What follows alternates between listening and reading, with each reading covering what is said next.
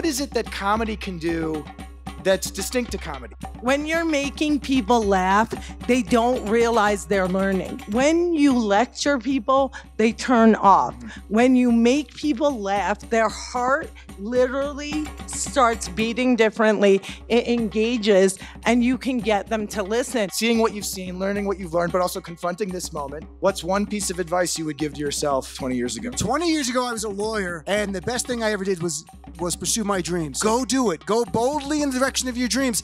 And it might work out. And if it doesn't work out exactly, I bet you something close will happen. But at least you'll be true to yourself, because the worst thing is to look back. I'd be a partner in a law firm going, I wish we did the comedy festival. I wish we tried to be funny.